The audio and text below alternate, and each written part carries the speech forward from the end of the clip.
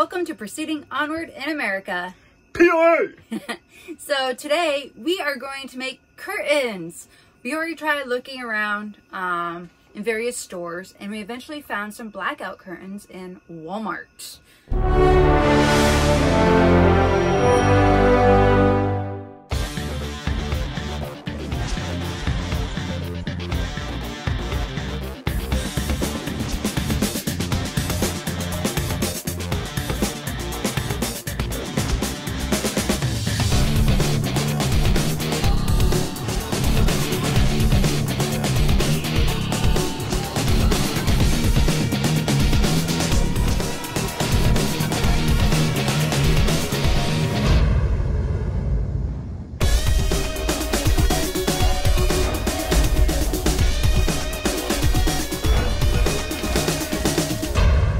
This is what it is.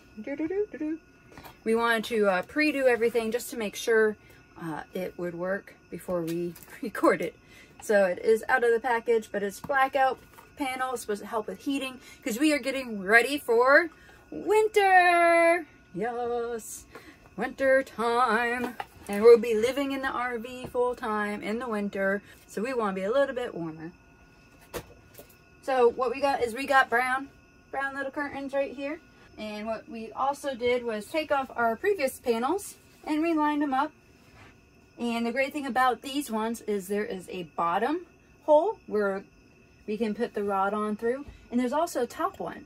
So in all reality, we really only have to really make another loop down here to make it look pretty. All right, because you don't want to see all your bad cuts. And then once you make that little loop, be perfectly fine. What we're going to do, instead of having two little separate panels, and we will make that into one panel to have it one across.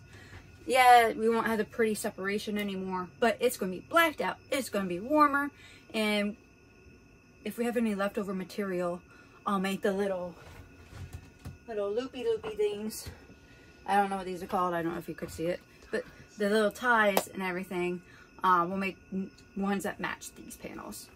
And this lovely thing is called heat and bond. Heat and bond, This is what we're going to use to bond the bottom of the curtain together to make it nice and pretty. So you have this little iron. I've had this for years. I don't even know if you can go buy this anymore, okay? I've had this since like college years. That was a long time ago. So we got this and this. Put it together and makes our bottom crease. Okay, so right here is our one panel that we have. It's about 25 inches. And this is like what we said, is we're going to have this as one panel across instead of two separate ones. So with it one panel across, it saves on cutting and bonding and just makes it so much easier and more of a blackout situation. And then what we did after that is we want one in the bathroom. So we went and got bathroom one. And then we laid out the other one up top. I know it doesn't look really pretty right now. And it all fit fairly well. We will lose a couple inches probably, maybe an inch or so, when we fold this in, because we want to give this one a little bit longer, because for the middle section there is no there is no holes created for the rod. So we have to create these holes. So we want to give these panels a little bit longer, so that way we have enough to be able to make our little rod holes up top, and also on, you don't really need the rod holes on the bottom, so it doesn't have to be as big, but just enough to be able to fold it over. So with that in mind, we will lose a little bit on here, but these are longer than the other table anyway. So what I'm going to use is a measuring tape, and I also have a dry erase marker. So what we did is we put it on the back side. So this is the nice and pretty side that everybody will see, so forth. This is where all the sewing happened. So make sure you mark on the side that where you're sewing and all, or where the sewing marks are, so that way if you mark anywhere, granted it's dry erase, it should not leave any marks that people will see.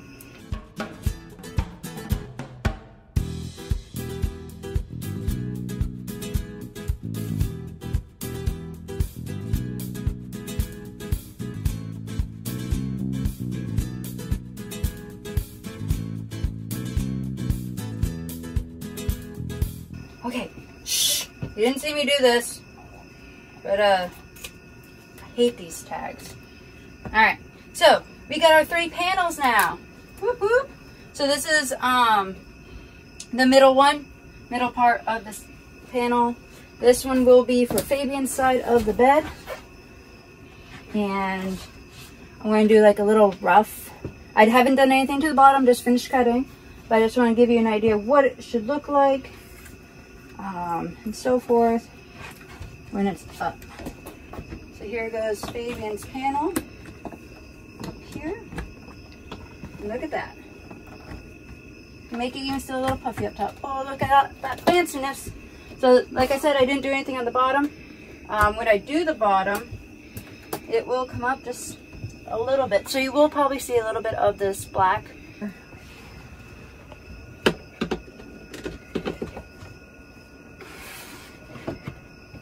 And there's my side.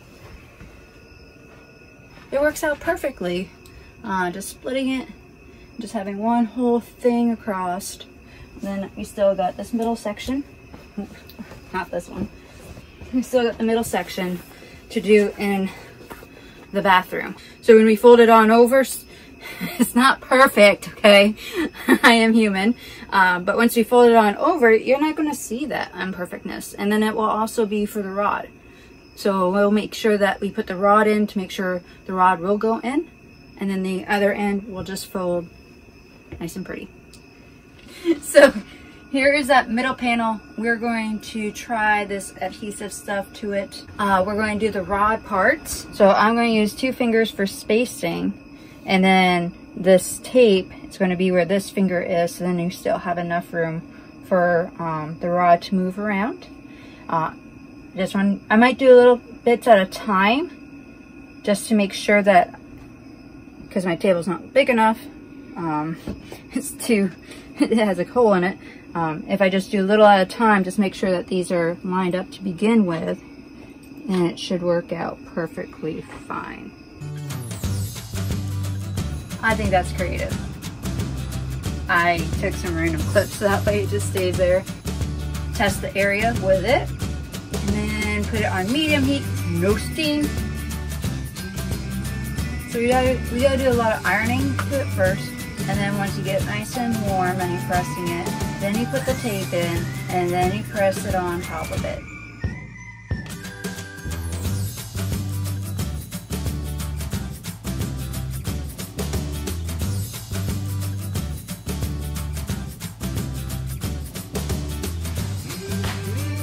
Hold on the fabric for no more than 3 seconds. That's an important thing.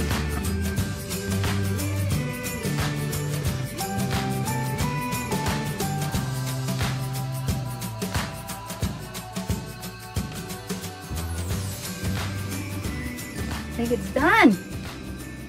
Look at that.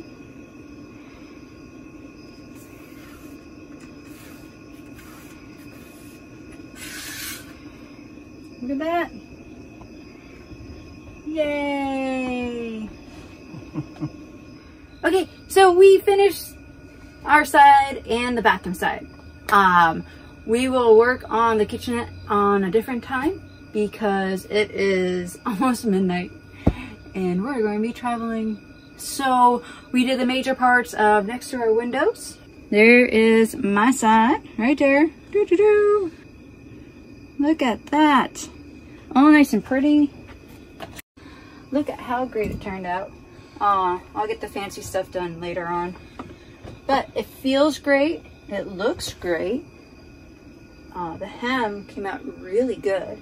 You can even tell that was no-so. Oh, I might have to do this part right here again. But we'll touch that up. The ends were a little bit harder to do because it's too thicker. Because it's too thick pieces. It needs a lot more heat for a lot longer time. So I will touch that up later. Fabian just has to be careful. And then here's my side. So it covers the window so you can't see anything. Now let's go outside and see if we can see the lights inside. I don't know why I locked this in. Oh, I locked this in. But this is what our RV came with our curtains right there. And then now, with our new curtains, you can't even see anything. There is no light. I mean, you can see a little bit of light if you get really up close. But in all honesty, from a distance, you can't see crap. Hi, Jaggies. Hi, my babies. So yeah, it says it knocks out 98% of the light. Sure does. This next part that I'm about to show you, Fabian's freaking out because he's so worried about it, is I'm going to use a lighter against the curtain. Now, if you're not of age or you shouldn't be touching with fire, do not do this. And if you are attempting to do this, I do not, once again, I do not promote this, but it is an option that you can do if you like to do it. So, fire on curtain, safe places, away from other things, get close enough for it to melt, not to catch on fire. If you do catch it on fire, make sure you blow it out, nice and controlled. So, for the curtain, it's a little choppy. So to fix the curtain, I'm just going to use a lighter and we're going to fire melt it. Essentially just melt the curtain to make it look nicer rather than having all these markings. So if you are going to do this, make sure nothing's around and to be very careful. Just get close enough for it to start melting. Essentially not to really start burning. Just close enough to melt. And you can also kind of frame it. The heat will make it go. Well, it shows how flammable it is. This is essentially what it looks like. It has a nice little sheen to it, but it's very flammable. So we finished the curtains and the bottom looks really great. And then to add more protection from the outside cold, we added our aluminum from last year that we used to have all the way around that ended up peeling our paneling off. So instead of using that tape, we are now putting cut into our windows.